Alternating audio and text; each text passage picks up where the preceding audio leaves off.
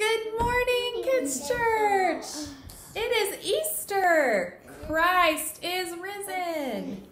Christ is risen indeed. Hallelujah. Okay. Hallelujah. Hallelujah. Hallelujah. So if you guys remember last week when we finished up our story, we had left Jesus in the upper room with his disciples, and they had just had their last meal together. And we know that after that story was when Jesus went to the cross and died on this cross, and his friends were really, really, really sad, and they didn't know what was going to happen. So today, we get to read the rest of the story. Okay, so I'm going to read again from our Jesus Storybook Bible. And this, which is mine. This one is called God's Wonderful Surprise. And it's Anna's Bible. Yes, I stand corrected. All right, you guys ready for the story? Mm-hmm. Jesus' friends were sad. They would never see their best friend again. How could this happen? Wasn't Jesus the rescuer, the king that God had promised? It wasn't supposed to end like this. But whoever said anything about the end? Just before sunrise on the third day, God sent an earthquake and an angel from heaven. When the guards saw the angel, they fell down with fright. The angel rolled the stone away, sat on top of it, and waited. At the first glimmer of dawn, Mary Magdalene and the other women headed to the tomb to wash Jesus' body. The early morning sun slanted through the olive trees, drops of dew glittering on leaves and grasses, and the friends walked quietly along the hilly path through the olive groves until they reached the tomb. And immediately they noticed something odd. It was wide open. They peered through the opening into the dark tomb, but wait! The tomb was empty. Jesus was gone. And something else. A shining man was there with clothes made from lightning. Don't be scared, the angel said. They couldn't help it. They screamed anyway. The angel asked them, "What are you doing here? This is a tomb, and tombs are for dead people." The women couldn't speak. "Jesus isn't dead anymore," he said. "He is alive." And their hearts leapt, and the angel laughed with such gladness that they felt for a moment as if they had wakened from a nightmare. The other women rushed home, but Mary stayed behind. How could it be true? Jesus was definitely dead. How could he be alive? But just then, Mary heard someone else in the garden. Maybe it's the gardener, she thought. He'll know where Jesus' body is. "I don't know where Jesus is," Mary said urgently. "I can't find him." But it was all right. Jesus knew where she was, and he had found her. Mary, only one person had ever said her name like that. She heard her heart thumping. She turned around. She shaded her eyes to see the figure and thought she was dreaming. But she wasn't dreaming. She was seeing. Jesus! Mary fell to the ground. Tears filled her eyes and great sobs shook her body, and all she wanted in that moment was to hold on to Jesus and never let him go. But Jesus told her, "You can hold me later, and I'll always be close to you, but now please go and tell the others that I am alive." I can only imagine what Mary felt like when she saw Jesus. That would have been pretty amazing. So Mary ran and ran and ran all the way to the city. She'd never run so fast or far in all her life. She felt like she could run forever. She didn't even feel like her feet touched the ground. The sun was dancing and gleaming and bounding across the sky, racing with her and shining brighter than she could ever remember. And it seemed to her that morning as she ran, almost as if the whole world had been made anew, almost as if the whole world was singing for joy. The trees, the tiny sounds in the grass, the birds, and her heart. Was God really making everything sad come untrue? Was he making even death come untrue? She couldn't wait to tell Jesus' friends. "They won't believe it," she laughed. And they didn't. I love that story. I love that that he took the time to show his friends that he was alive, and that in their sadness, when they were missing their best friend, he brought them amazing and incredible joy. Today, I wanted to talk about butterflies. Now, why do you think we are going to talk about butterflies on Easter? Do you have any ideas? Because is colorful and butterflies can be colorful? Oh, that's a good thought because butterflies are colorful. Do you have any ideas? Because what Anna? Because what Anna said. Yeah. Well, a lot of times butterflies are used at Easter time. Oh, do you want to give another guess? What? Because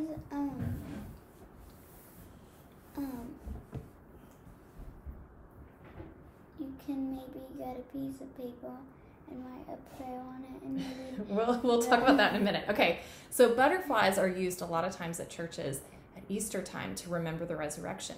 And the reason is because just like Jesus went into the tomb and they wrapped him in the cloths and they laid his body in the tomb, and then what happened 3 days later?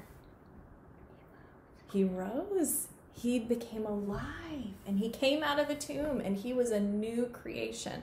And just like that, butterflies are little caterpillars. And then what happens to the caterpillars? they turn in. They turn into butterflies, right? They get all wrapped up in their cocoon and they wait and they wait and they wait. And then when they come out, there's something new and something beautiful, right? Butterflies. They're butterflies. So we can remember not only about Jesus dying, being put in the tomb, waiting and waiting and waiting, and he came back and he conquered death and he was alive, but we can also remember that God makes us new, doesn't he? Do you guys remember when we talked about Jesus these last several months, some of the stories that we talked about? Do you remember when Jesus healed the blind men, where he made their eyes to see? And what else did we talk about? We talked about, do you remember the centurion's servant? He was sick. And what did Jesus do? Make him not sick. Made him not sick. And then what about when Jesus' friends were on the boat and there was a big storm? What happened? He calmed the storm by saying, "Be still." He calmed the storm by saying, "Be still." And now we know that even death was not too big for Jesus, was it? Jesus is king over everything, even death. So today what we're going to do, last week we talked about making a wailing wall out of Legos, which you can see our lovely wailing wall here. And this week we have been writing prayers. Some of these prayers are maybe things we're sad about that we wanted to offer to God and ask God to take care of. Some of these things are even I'm sorry prayers. I don't know if you guys have ever done I'm sorry prayers to God to talk about things that you're sorry about, a mistake that you made. So we've been writing prayers all week, and what we're going to do, I'm going to teach you how you can take your prayers from your wailing wall or just any piece of paper if you didn't write prayers. We are going to make them into butterflies to remind us that God can take things that are hard, he can take things that are sad, he can make them something beautiful. He can make them into something brand new. Okay, so let me show you guys, which today is a butterfly. This one's mine. Okay, I'll do this one. Yeah. Here, Caleb, do you want to do this one? Do y'all want to share any of your prayers? Do you want to read any of them? You don't have to if you don't want to. You do want to read them? Yeah. What are some of your prayers I'm say? reading all of mine. Let's not read all of them, but you can maybe pick one. Because then we're going to show how to do the butterflies. Read it. Anna was feeling very sad that she had to wait to be baptized. She was looking forward to being baptized. That was an I'm sad prayer. I don't have to. I wrote a prayer for our doctors to be safe, for people to heal that are sick. And there were I'm sorry prayers on there for getting angry and being frustrated. We had lots of prayers. Okay, so now we're going to fold these into butterflies. So everybody take a square. We're going to show our friends here how to make a butterfly, okay? So everybody take a square. And I'll post the example of how to do this so your parents can help you figure it out. Okay, everybody take your square and we're going to fold it in half. Just like that. Line your edges up. Let me help you line it. Hold on, let me line you up those edges up real square. Okay, now push them. Yeah. Good job. Okay, now open it up. Okay, open it up and fold it in half the other way. This. Half this way? Yep, fold it in half that way. Good job. Push down. Okay, now we're going to turn it upside down. Pick up the pace, sister. Okay, turn it upside down. Now we're going to fold it corner to corner and make a triangle. Okay, let me help you. Try to make it as straight as you can. It helps if it's nice and straight. Hold on. Before you push down, let's see how we gotta square up our corners there. Okay, good job. All right, now open it. Make a triangle the other way. So line the other corners up and make a triangle. Wait, I'm still on the fourth triangle. This one. Perfect job, Caleb. Anna, are you needing some help? Should we do it like Yeah, do it that way. No, we let it go. Look, let it it's go. kind of like a soap. Like it's sharp, like a pyramid. So actually what we're gonna do now, so where you have your pyramid like that, so you're gonna take it where it's kind of pointed up, and you're gonna fold this part in so that you have a triangle. A double-decker triangle, okay? How did I do that? That was tricky. So you got your little point. So take the two sides, pull them in, and then fold this down so you have one double-decker triangle. Good job, Anna. Okay, that was really good. So now that you've got your double-decker triangle, you're going to lay it in front of you, put it in front of you. Now you're going to take a corner, and you're not going to pick up the whole corner, just one top layer of the corner, okay? That one. And you're going to fold it up to the point. So fold it up to the point. And fold it down. Pretty close. Hold on. Pretty close, buddy. Oh, I see what you did. That was a little tricky. So take this one up. Like that. See? And do it so now with you've got the other one. And then do it with the other one. Okay, so that's pull up the other point. So after you do that, you should have 2 points folded up. This one? This one right here. Like this. Good job, Anna. Good job, Caleb. Okay, now take the whole thing and flip it. Just flip it upside down. Looks like this. Now you're going to take this point and you're going to fold it up. Now here's the trick. When you fold it up, you don't want it to just go to the top. You're going to actually fold it a little bit higher than the top, so it makes these bottom ones bend forward a little bit. Okay, hold on, buddy. I'll help you. Okay, so you're going to fold it up a little above the top, and then you're going to fold your point across the back. Do it. That's okay. I'll help you.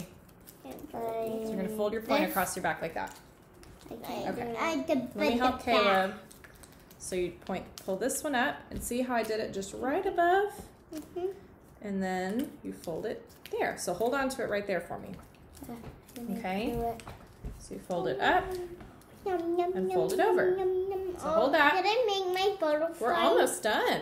So now what we're gonna do?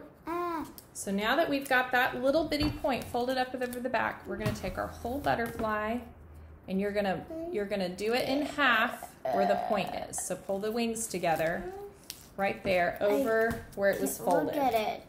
It's terrible. That was pretty close, except you folded it backwards, Caleb, but that was pretty close. So you're gonna take it where the point is. See where your point is? And you're gonna fold it on top of where that point got folded over. I can't do it. There you go, now you have a butterfly. Like Okay. Yeah, you got it, sister. Okay. You got it. And we've got lots of paper terrible. It doesn't look terrible. We've got lots of paper to practice with. So now we have some butterflies, and we're going to keep folding after we turn off the video at our house. We've got lots of butterflies.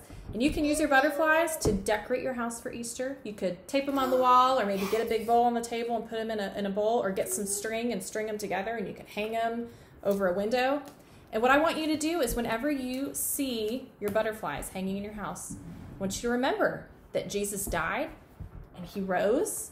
And remember that God makes things brand new. He can take things and he can heal them. He can make things that are hard and sad, and he can make them have joy. I know one way why we might have done butterflies, because they can fly into heaven. They can fly up into heaven. That's true. Okay, so we are going to close with a prayer. Okay, you guys ready to close in prayer? So what we're gonna do, a response prayer. So I will start, and whenever I say Christ is risen, I want you guys to say, He has risen indeed. That's right. Christ has risen indeed. Okay, you guys ready to pray? You show me your praying hands.